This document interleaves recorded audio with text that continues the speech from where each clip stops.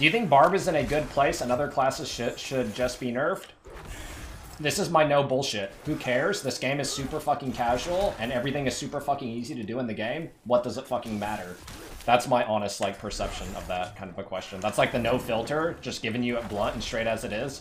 That's the honest truth, right? Like, who cares? Right?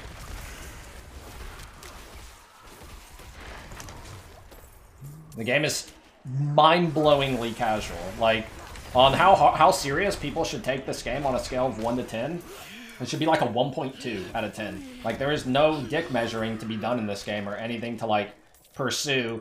If you have a Shaco, what are you gonna fucking use it on? There's nothing to use it on in the game. It's not like you get Shaco and you're like, yes, I can finally do this. My character's strong enough.